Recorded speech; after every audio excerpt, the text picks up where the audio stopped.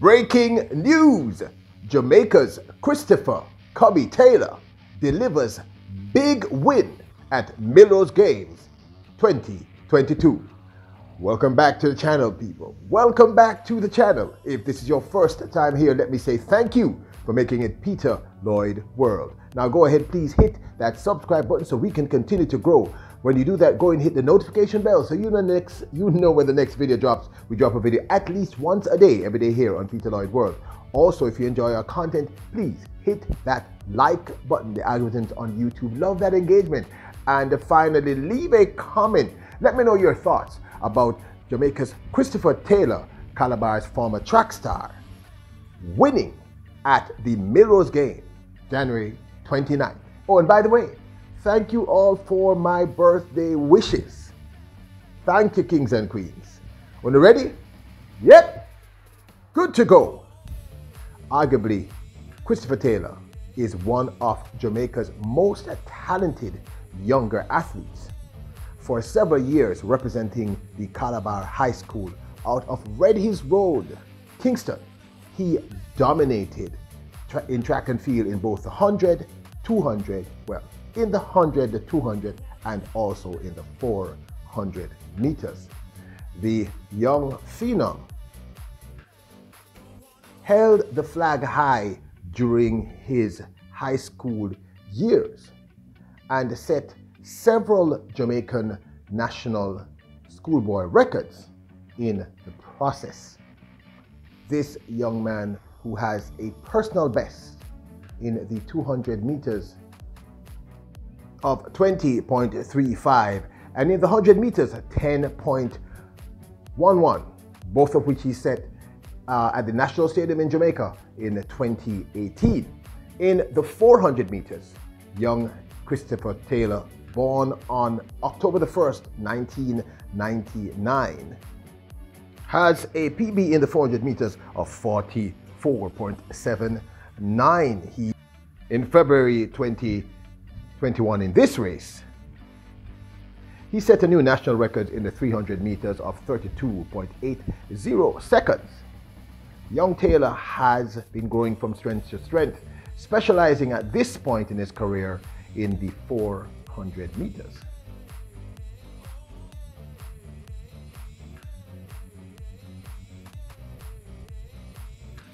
We here at Peter Lloyd World have been concentrating on young Christopher "Chubby" Taylor because we believe the 22-year-old is one to watch. He has shown tremendous growth and is fulfilling his promise of transitioning from junior athlete to senior athlete rather well. Now, you should remember these scenes. While running his PB last year at the Olympic Games in the semifinals in the 400 meters, he got an asthma attack. This was actually him getting his asthma attack and being taken off the field. But he was very, very impressive in that semifinals and became the first Jamaican in many years, numerous years, I'll soon tell you the actual amount of years, to actually make the final of a 400 meters in an Olympic game. So I know that sometimes as Jamaicans and as people of the Caribbean, we tend to want the athletes to just keep winning, but you know, it doesn't always work that way. Christopher Taylor, many of you should remember, suffered from very serious injury in the second to last year at the Boys and Girls Champs, which he still had not recovered from fully in his last year at the Boys and Girls Champs. So he's been making this transition slowly but surely, and I believe with what happened at the Armory yesterday on my birthday, January the 29th in New York City at the Millrose Games. Hey, so here it is. He's the first person since the Athens Games in 2004, Jamaican, to make a 400 meter finals, running 44.92, a season best in that semi-finals. Christopher Taylor is clearly growing, people. He's getting better and better and better and better. And you know, sometimes we have to be patient with the athletes. They're human beings, they're not machines. It takes a while to evolve and grow. So we are very proud of his progress thus far at the beginning of the season. If you remember, he made this promise publicly to us all in an interview with the Beacon. He said, "I'm going to keep my focus. So yes, I will make the transition," he told the Beacon in an exclusive interview on September the 1st of last year. And I know that I often state that injury impacts the athlete not just physically, but mentally. So here he is at the Armory yesterday. I am hoping that they allow me to show you these tiny snippets of the race. For copyright reason, I cannot show the entire race. So I'm only going to show you snippets.